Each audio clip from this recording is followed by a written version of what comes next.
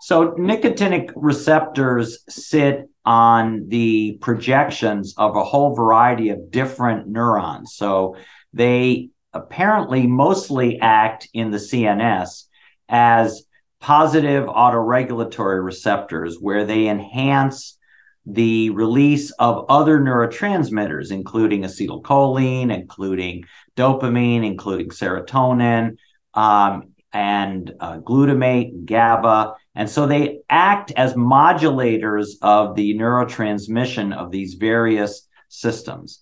And we think that nicotinic receptors are particularly important in the maintenance of attention and secondarily memory as well.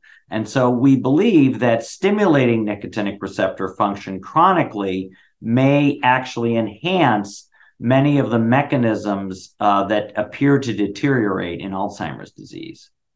Now, some have argued that nicotinic receptors desensitize very rapidly, which is true in vitro.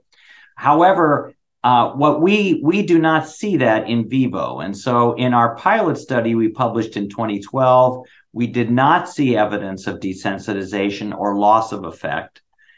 In fact, actually, the cognitive benefit improved over time and peaked at 6 months.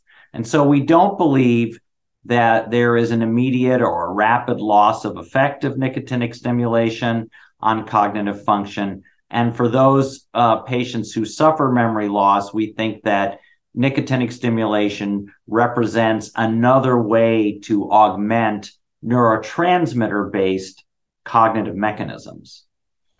And certainly this is not obviously a single bullet or a silver bullet for Alzheimer's disease. This is one tool.